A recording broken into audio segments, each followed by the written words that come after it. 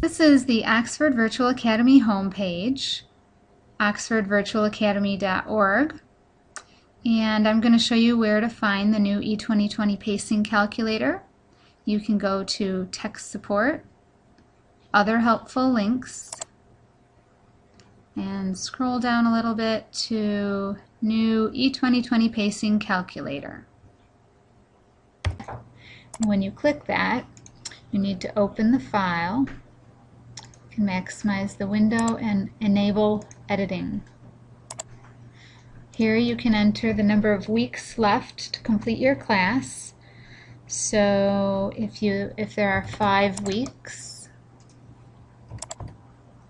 and you decide how many days you are going to work per week, hopefully 5 days per week, then over here you can enter your class names.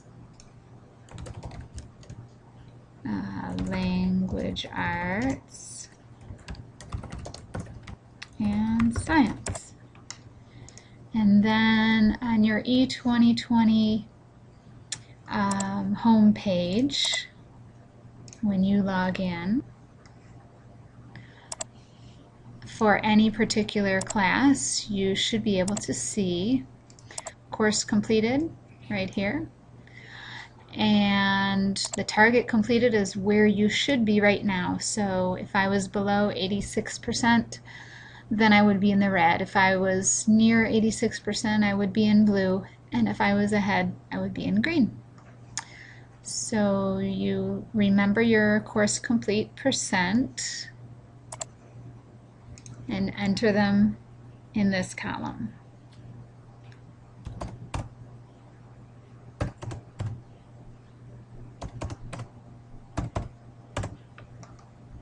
And you'll see, based on the number of work days you entered up here, it will tell you how much you need to work in your class per day in order to finish by the end of the semester. So this tells me I need about 1.5% in math per day, and so on. This is the number you want to focus on. 4.8% is how much you need per day total. So if you want to do about 5% all in math, you can choose to do that, or you can split your time, maybe do 2.5% in math and 2.5% in social studies, or 2 in math and 1 and 1 and 1 in each of your other classes, however you add up to 5%. And this is a good reminder, be sure to check your starting percentages each day and commit to completing these to catch up. If you fall behind, you'll want to run this calculator again with your updated progress. I hope you find this helpful.